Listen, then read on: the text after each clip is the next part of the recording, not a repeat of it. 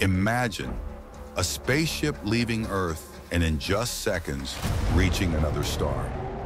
Faster than light travel isn't just speed, it's breaking the very fabric of physics. Einstein said it was impossible because nothing can outrun light. But what if we found a loophole? A warp drive bending space itself, folding the universe like paper. We could reach other galaxies in a human lifetime, colonize planets, meet alien civilizations, and maybe discover we were never alone. But with that power comes risk. What happens when cause and effect break down? Could you meet yourself in the past? Could time itself collapse?